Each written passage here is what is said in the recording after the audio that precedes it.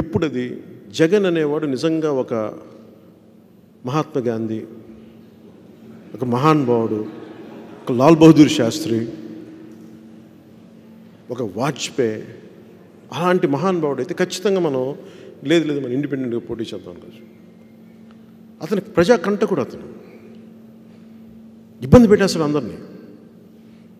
మీ అందరికీ దృష్టికి గతంలో కూడా చెప్పాను, మీకు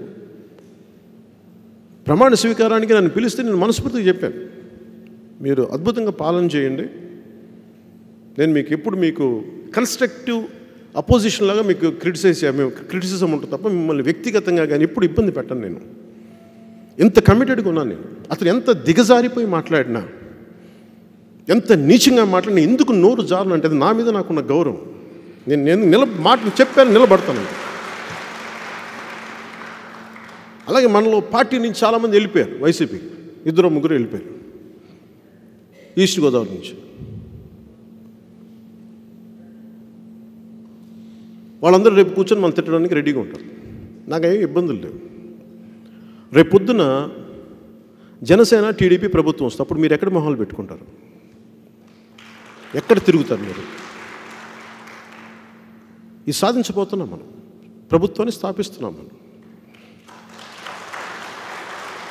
అందుకని పార్టీలో నుంచి వెళ్ళిపోయిన నాయకులు ఎవరికైనా సరే మీరు మా మీద మాట్లాడేటప్పుడు ఆలోచించుకునే మాట్లాడండి. మేము ప్రభుత్వాన్ని స్థాపిస్తున్నాం. మీరు దయచేసి, ఎందుకంటే నేను ఎన్ని మాటలు పట్టడానికైనా సిద్ధంగా ఉన్నాను, కానీ ఆంధ్రప్రదేశ్ భవిష్యత్తు కోసం జనసేన ఈ రోజున తెలంగాణ దశాబ్దం వెయిట్ చేశాను. నేను ప్రజలు నన్ను పిలవాలి, తెలంగాణ ప్రజలు నన్ను పిలిచిన రోజున నేను జనసేన పార్టీని అక్కడ నేను పోటీ చేస్తాను అనుకున్నాను. ఆ రోజు దశాబ్దం వెయిట్ చేశాను. నేను అలాంటి నాకు అంత కమిట్మెంట్ నేను ఆంధ్రప్రదేశ్ కోసం మీరు ఇంకా ఆలోచించుకోండి. ఇప్పటిదాకా డబ్బులు లేకపోతే పార్టీని నడపలేమనే స్థాయి నుంచి ఈ రోజున దశాబ్దం పార్టీని నడిపాం. ప్రజాకంటకుడు ఇక్కడ ఉన్నవాడు నలిపేస్తున్నాడు, ఆ వ్యక్తిని తట్టుకొని నిలబడి ఉన్నాం ఈ రోజున ఇక్కడ. అందుకే మీరు దీన్ని చాలా చాలా కీలకంగా మీరు చూడాలి. సో టీడీపీకి మనం వెనక నడవట్ల, పక్కన నడుస్తున్నాం, కలిసి నడుస్తున్నాం. కలిసి నడుస్తున్నాం కాబట్టి ఇది భవిష్యత్తుకి, ఆంధ్రప్రదేశ్ భవిష్యత్తుకి ఈ రెండు కలిపి మేము నిర్ణయం తీసుకున్నాం. ఈ పథకం వెళ్ళాలి. దీంతో పాటు మన షణ్ముఖ వ్యూహంలో ఏమైతే చెప్పామో అవి కూడా అమలు చేయబోతా ఉన్నాం. మొన్న పార్టీలో చెప్తా, మన కుకట్పల్లిలో చెప్తా, జనసేన సనాతన ధర్మాన్ని, సోషలిజంని చాలా గాఢంగా నమ్మే పార్టీ. సనాతన ధర్మం అన్ని మతాలకి, సర్వ మతాలకి ఇక్కడ ఆశ్రయం ఇస్తుంది, అర్థం చేసుకుంటుంది. ఏ మతమైనా ఇక్కడ విరుసులుతుంది. ఏ మతమైనా సరే, మీరు ముస్లిం కానివ్వండి, క్రిస్టియన్స్, ఏ మతమైనా సరే, ఎనీ కొత్త మతం వచ్చినా మనం స్వతంత్రంగా తీసుకుంటుంది. ఈ నేల సంపూర్ణంగా తీసుకుని ఈ మతానికి, ధర్మానికి ఇన్సెక్యూరిటీ లేదు, అభద్రతాభావం లేదు, అన్నిట్లో భగవంతుని చూస్తుంది. అలాగే సోషలిజం ఎక్కడైనా సరే మీరు చూస్తే సనాతన ధర్మంలో మనకి సోషలిజం అనేది పార్ట్ అండ్ పార్సల్. అలాగే అందుకని ఈ సంక్షేమ పథకాలని నేను సంపూర్ణంగా మేము నమ్ముతాను. జనసేన నేను కూడా చాలా గాఢంగా విశ్వసిస్తాను. అందుకే నేను సొంత డబ్బులు ఇస్తూ ఉంటాను. నా సొంత డబ్బులే ఇవ్వగలిగిన వాడిని ప్రభుత్వ ఖజానా నుంచి ప్రజల సొమ్ముని సరైన విధానంలో ఎందుకు పంచుతాం ఖచ్చితంగా. సంక్షేమ పథకాలు ఉండాలి. ఇప్పుడు మీరు చూస్తే దీంట్లో 3 గ్యాస్ సిలిండర్ల పథకం అనేది అది మన 2019లో మనం అనుకున్నది. అది ఆ రోజు పెట్టాము, 4 గ్యాస్ సిలిండర్లు ఇవ్వాలి. అది బడ్జెట్ అన్ని దృష్టిలో పెట్టుకుని ఆయనకి అనుభవం ఎక్కువ కాబట్టి ఆయన 3 కుదించుకున్నారు. సో ఇవన్నీ మేము చాలా చాలా కీలకంగా ఆలోచించాం. నేను టీడీపీ ఇంక్లూడింగ్ నేను వైసీపీని కూడా నేను తగ్గు చేయట్లేదు. వాళ్ళ నాయకుడు చేసే విపరీతమైన వేషాల వల్ల చిరాకు తప్ప నాకు, అతను నిజంగా ప్రజాస్వామ్య విధానంలో రూల్ చేస్తే మటుకు అతను గౌరవించే వ్యక్తి అతను. కానీ దురదృష్టవశాత్తు అతను మన గౌరవాన్ని నోచుకోని వ్యక్తి. సో నేను మీకు తెలియజేసుకుంటుంది 100 రోజులే ఉంది మనకి. ఈ 100 రోజుల్లో మనల్ని మనం సందేహిస్తూ పీకులాడుకుంటాం ముందుకెళ్తామా, అందరం కలిసికట్టుగా ఒకటే ఆలోచన మీద ముందుకెళ్తామన్నది it all depends on individual maturity. మీరెవ్వరూ చిన్నపిల్లలు కాదు. నేను సమిష్టిగా ఆలోచించి ఒక హోలిస్టిక్ థింకింగ్ తోటి నేను ఇక్కడ దాకా వచ్చాను. ఎంత ఐడియాలజీ మాట్లాడినా, ఎంత మనం చాలా ఒక వైడ్ థాట్ తోటి మాట్లాడినా, ఎలక్షన్ దగ్గరికి వచ్చేటప్పటికి ఎలక్షనీరింగ్ చేసే కెపాసిటీ ఉందా లేదా ఇంతే లెక్క వస్తుంది. డే 1 నుంచి కూడా నేను ఐడియాలజీ అన్నీ మాట్లాడతాను, అన్నీ చేస్తాను, కానీ ప్రాక్టికల్గా మీరు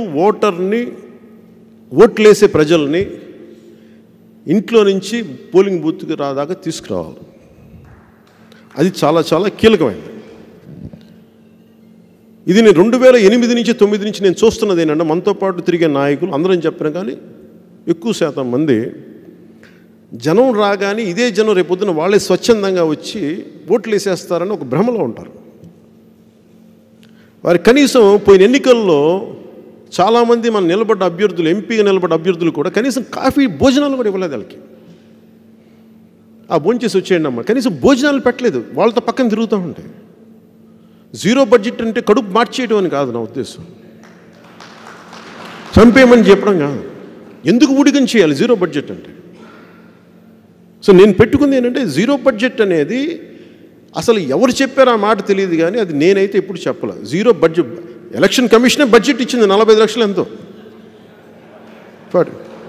అసలు ఈ 0 బడ్జెట్ అంటే మాకు ఏమి సుఖం లేకుండా. సో ఈరోజు నేను అందరినీ భవిష్యత్తులో మనం చేయబోయేది ఫ్యూ అంటే, మనం ఎన్ని స్థానాల్లో పోటీ చేయాలి, ఏ స్థానాల్లో పోటీ చేయాలి, ఎవరి సత్తా ఏంటి, మనం పోటీ చేయని స్థానాల్లో మన నాయకత్వం ఎదగాలంటే ఏం చేయాలి, భవిష్యత్తులో అధికారాన్ని ఎలాగ మనం షేర్ చేసుకోవాలి. అందరికీ ఏంటంటే ఎమ్మెల్యే ఎంపీ దగ్గర ఆగిపోతారు, కానీ కార్పొరేషన్స్ ఉన్నాయని కానీ, లేదంటే రకరకాల లోకల్ బాడీ పొజిషన్స్ ఉన్నాయని కానీ ఇవన్నీ మర్చిపోతారు అందరూ. ఇప్పుడు నాకు ఎమ్మెల్యే సీట్ రాలేదంటే నేను వెంటనే ఎదురు తిరిగేస్తాను. నిజంగా నేను గర్వపడ్డాను. మొన్న తెలంగాణలో 32 మంది 34 మంది అభ్యర్థులు నిలబడతామని చెప్పారు. నేను అందరినీ ఒకటి అడిగా, ఎంత ఫస్ట్ ఏమో 65 మంది వచ్చారు. నేను అడిగాను, మీరు ఓకే నా కోసం తిరిగారు, సంతోషం, ఎంతమంది ఎలక్షన్ కమిషన్కి ఇచ్చిన నిధులు పెట్టుకుంటారంటే 35 మంది ఎగిరిపోయారు. అలాంటిది let us do very practical politics. స్థాయికి మించి ఆలోచించట్లా. నాకు లక్షలాది మంది ఎందుకు చెప్పాను ఇందాక ఓపెనింగ్, లక్షలాది మంది జనంతో ఉన్నా, కోట్లాది మందికి నేను తెలిసిన, మీరు బీ వెరీ వెరీ ప్రాగ్మాటిక్. నేను చాలా ప్రాక్టికల్ వ్యక్తిని. నా బలం ఎంత, నా బలహీనత ఏంటో నాకు బాగా తెలిసిన వాడిని. జనసేన బలం ఏంటి, జనసేన ఎక్కడ ఈ బలాల్ని పెంచుకోవాలి. నేను బలహీనతని చెప్పను, కానీ జనసేన తాలూకు బలం లేని చోట్ల ఎక్కడ బలం పెంచుకోవాలి, అందుకని చాలా స్పష్టత ఉన్నవాడిని. ఈ అన్ని పర్పస్ కూడా ఫైనల్ గోల్ ఆంధ్రప్రదేశ్ అభివృద్ధి, ఆంధ్రప్రదేశ్ తాలూకు సంబంధించిన సుస్థిరత, సమైక్యత, సంపద, ఈ మూడింటి మీదే ఉంది. కీవర్డ్స్ గుర్తుపెట్టుకోండి. ఆంధ్రప్రదేశ్ సుస్థిరత, ఆంధ్రప్రదేశ్ సమైక్యత, ఆంధ్రప్రదేశ్ సంపద, ఈ మూడింటిని ఎలా సాధించాలి, దాంట్లో భాగంగానే జనసేన వ్యూహం ఉంటుంది. దాంట్లో భాగంగానే టీడీపీ తోటి మనం పొత్తు పెట్టుకున్నాం. ఇది నేను జాతీయ నాయకులకు కూడా చాలా మనస్ఫూర్తిగా తెలియజేశాను.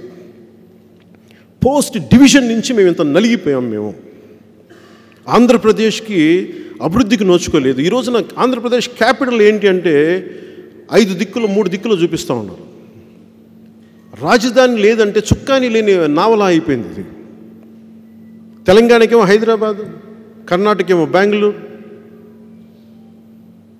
గుజరాత్కి గాంధీనగర్, ఆంధ్రప్రదేశ్కి ఏంటంటే అదే అండి. ఒకసారి జగన్ గారు చెప్పినట్టుగా అటు సైడ్ ఇటుండి, అటేమో వైజాగ్ అని, ఇటేమో కర్నూలు అని. మీరు ఏదైనా పెట్టుకో, నువ్వు ఏదైనా పెట్టుకో, ఒకటే పెట్టు, ఒక పాయింట్ కావాలి. సో అందుకని మనకి ఇవన్నీ దాటుకొని మనం చేయడానికి, ఒక స్పష్టత ఇవ్వడానికి అమరావతి రాజధాని ఫిక్స్డ్. ఉత్తరాంధ్ర తాలూకు డెవలప్మెంటల్ కారిడార్ ఉండాలి. Rayalaseema aviation factories, horticulture, drip irrigation, Rayalaseema అయితే ఎడ్యుకేషన్ సెంటర్స్, పరిశ్రమలు రాయలసీమకి. కోస్తాలో ఉన్నదాన్ని మరింత అభివృద్ధిని పెంచేలాగా, ఎక్కడైతే పొల్యూషన్స్ ఉన్నాయో వాటిని తగ్గించి అభివృద్ధిని సాధించేలాగా కోస్తాంధ్రకి ఒక వైడ్ థాట్ పెట్టుకున్నాం, పబ్లిక్ పాలసీ భవిష్యత్తుకి. సో నేను మీకు చాలా వైడ్గా థింక్ చేస్తున్నాను, చాలా లోతుగా అధ్యయనం చేస్తున్నాం, ఆలోచిస్తున్నాం. నేను మీకు ఈరోజున మాటిస్తున్నాను, జనసేన 10 దశాబ్దం నలిగాం మనందరం, మాటలు పడ్డాం, మనలో మనం సందేహించుకున్నాం, డౌట్ చేసుకున్నాం, సెల్ఫ్ డౌట్ చేసుకున్నాం. గుండెల మీద చేసుకుని చెప్పండి, మనం ఎంత నిజంగా 2019లో ఎంతమంది నిజమైన ఎలక్షనీరింగ్ చేశారు మీరు చెప్పండి. అది మీకు మీరే అద్దంలో చూసుకొని మీరే చెప్పుకోవాలి.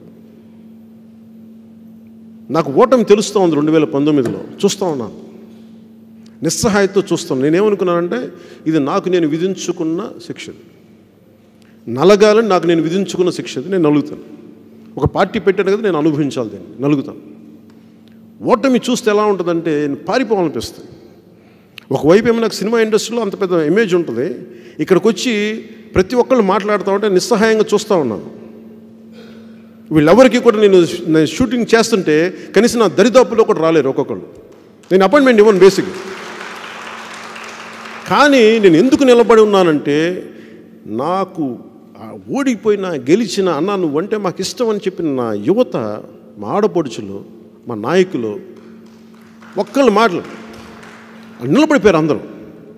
వాళ్ళ మీద గౌరవం నాకు. సో భవిష్యత్తులో మీరు అందరూ నిలబడ్డారు కాబట్టి నేను మిమ్మల్ని పేరు పేరున ఈ మనం తీసుకునే ఈ నిర్ణయాన్ని మీరు మనస్ఫూర్తిగా ఆంధ్రప్రదేశ్ అభివృద్ధికి బాటకి పయనించి ఓట్లు కనుక మనం సంపూర్ణంగా ట్రాన్స్లేట్ అవ్వగలిగితే, నేను మీకు ఈ రోజున మాటిస్తున్నాను, everyone will be remembered and everyone will be recognised and given the due position of power.